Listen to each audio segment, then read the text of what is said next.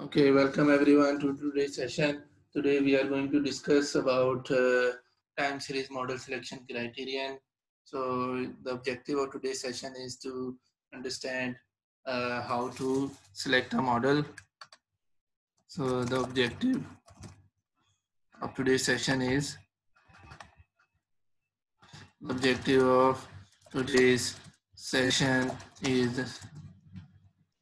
discussing the flow chart approach to understand which model of time series domain is appropriate so that we can use that model for our purposes.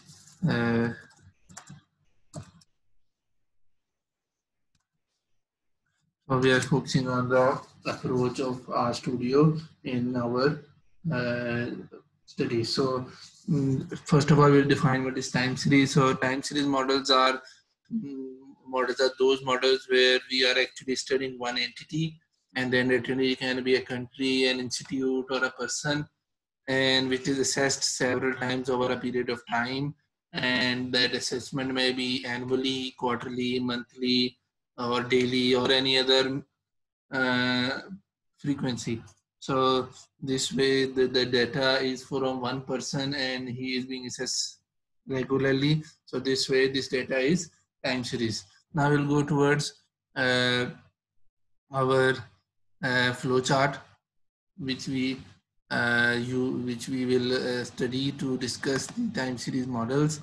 So for that I will open up a website. This is a website of mindmap.com in which you can make a flowchart, and it's very easy to use. So the website is app.mindmap.com. So you can open it up and you can add many things. So I will discuss this right now and I will change it while I'm discussing so that you can see how the model is made. So first of all, when we have a data set, we check for its unitroot tests. Okay, so when and unitroot test, we already discussed that there are several types. In RStudio, there are 3 to 4 types of unitroot tests are available. There is ADF test, there is Philip parent test, there is KPSS test. So you check for unitroot, and if all of your variables are stationary at I1, means all of the variables have a constant mean and means that it is time invariant, then we look for then we look for endogeneity in the model. So how we check for endogeneity, this is we will discuss it in the RStudio separately. So if all the variables are stationary at I1, we check for endogeneity. Endogeneity means that if there is a reverse effect, means if we are assuming that X is causing Y and in reality Y is also causing X. So, so if there is a reverse causality or if there is a two-way effect, then there is endogeneity. So let's assume that if there is no endogeneity, then we will use Osf test to check for cointegration. Okay, so OLSF test is a suitable test to check for cointegration if all the variables are stationary and there is no endogeneity. Okay, so and then we'll use the if the variables if if there is cointegration, then the OLS model that we discussed in RStudio earlier is the long run model for the variables. So it will provide us the long run estimates.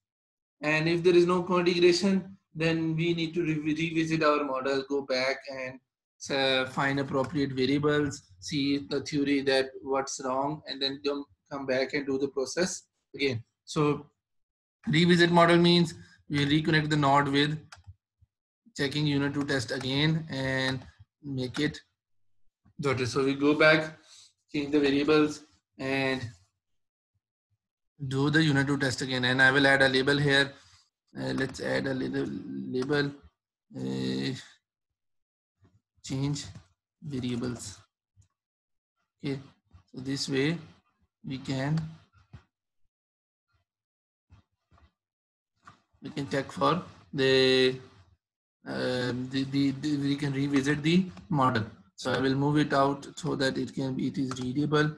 So let's see how to do that. I will do it later on. Then if there is endogeneity, then we'll make a SEM model. And endogeneity also means that it's also called simultaneity.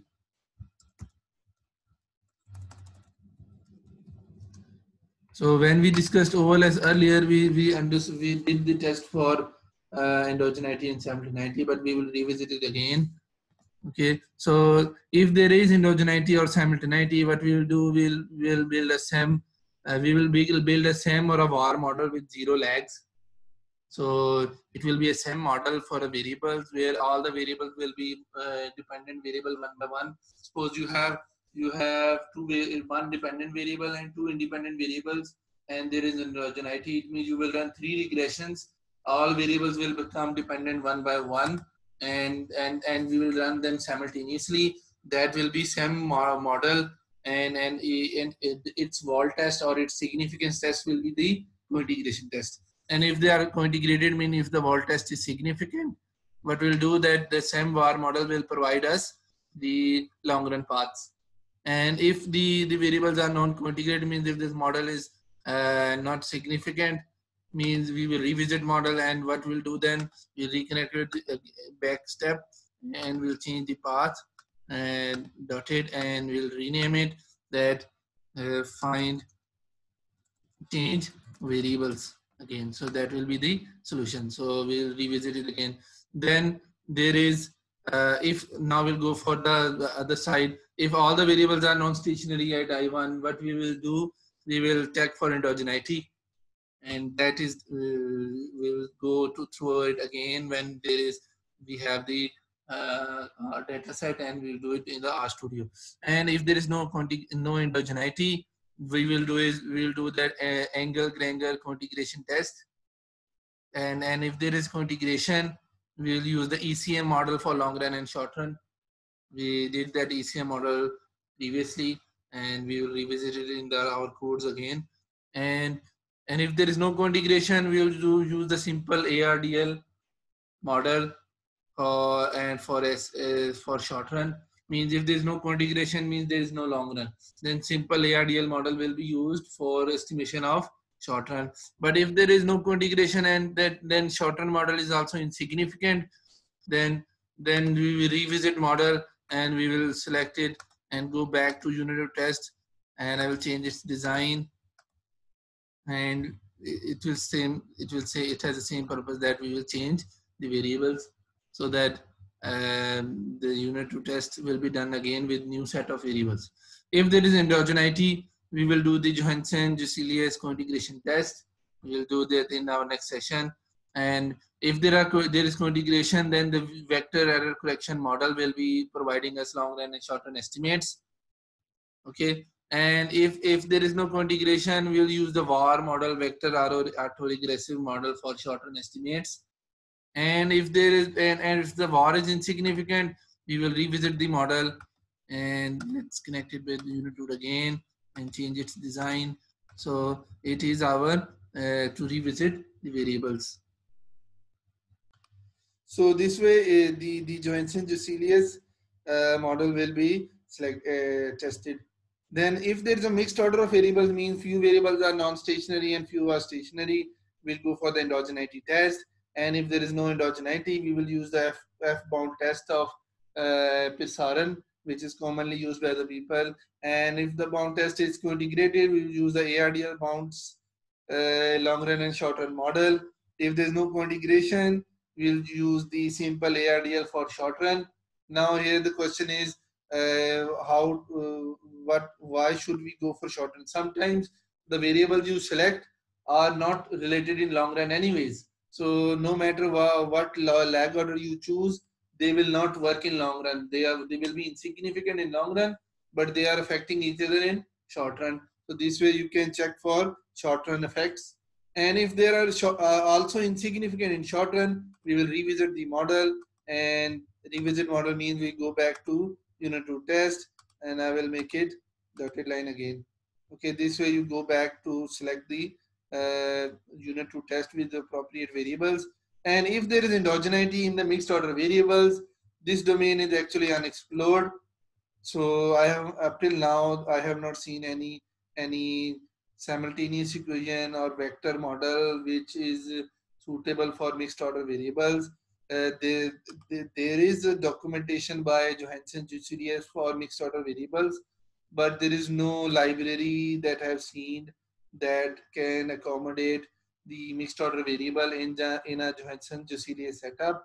So what I can do is I can suggest is that if this happens, so what we'll do is then try to make all variables I0 or I1. Try to make all variables I0, and second option can be try to make all variables I1. So when you have all variables I0, what you will do is you can just connect with this all are stationary. Yes, so you can connect with this process, means all the variables are now I0. If they are stationary at I1 means they are I0. Okay, so you can go here and then do this process. And if you are able to make them all variables I1, then you can move it to this step and then see for the remaining process here. So this way you can go out of this process, or you can add another option, remove the endogenous variable.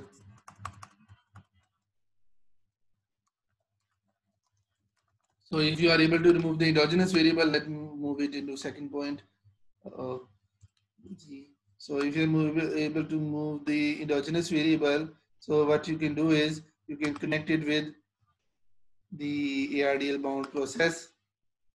This way, you can, because there is no endogeneity now, this way you can use the ARDL bound process. Okay, and this is the way you can handle your variables if there is a unitroot test. But there's another other side of it. You also need to check if there is a constant variance. So constant variance model is used when this unitroot test is used when you already know the frequency of data is long, or the frequency is high. So usually variance ratio test is not used when the variables are in annual data or even biannual. If the data is monthly or quarterly or daily, and it's very long, then we check for variance ratio test. And if and in the variance ratio test, if dependent variable is non-stationary, if the dependent variable non-stationary means that its variance is not constant, it's changing in time. So we'll check for endogeneity or simultaneity. If there is no endogeneity, let's label it here no, and if there is yes, so let it be readable. So if there is no endogeneity, we will use the arch and Garch models. And if there is endogeneity or simultaneity, we will go for vector arch Garch models. And if the variables, if the dependent variable has is not changing in the variance is constant, means it is not changing in time. If the dependent variables has a constant variance, then we move towards mean unitroot test. Okay, and let us add another options here. That is a child model. If any independent variable has a non-constant variance, while dependent is let's complete it. While dependent variable have constant variance, So what we will do is, it means that that independent variable will lead to heteroscedasticity. So what we'll do is, we will insert a sibling, we will use insert a child, we'll take natural log to that variable, so that it becomes its variance becomes smaller, and that problem may be solved, and then connect it to the unitroot test. So this way you can handle this problem too. So this is the flowchart that we discussed in our today's session. This way you are able to see how the models are selected in the time series domain. But this doesn't mean that your problem is over. When you make such model, and then you have to clear other diagnostics. So other diagnostics include multicollinearity. For that, we already discussed, there are few ways to handle it out. The few popular ways that we can discuss is, let's write it out here. So for multicollinearity, we can do is, let's we can go for cross products, natural log, or or changing variable or variable structure.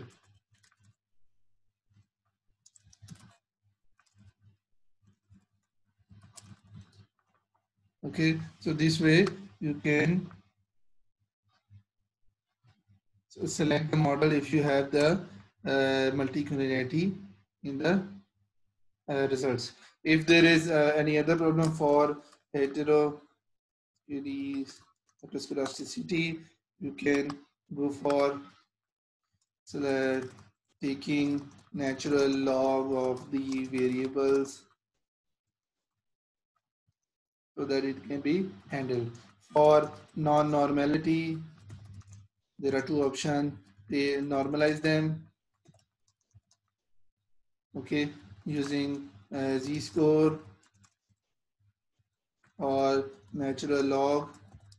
It depends what thing you need. Second is, if it's not it's not, you already know what's the nature, you can also go for Poisson process or any other distribution. If you already know what distribution is, uh, this distribution is used. Okay, then if and for other, for non stability, if there is the various model is not stable, there is a structural break. You can create a structural break dummy, and use it as exogenous variable, so that the break can be handled.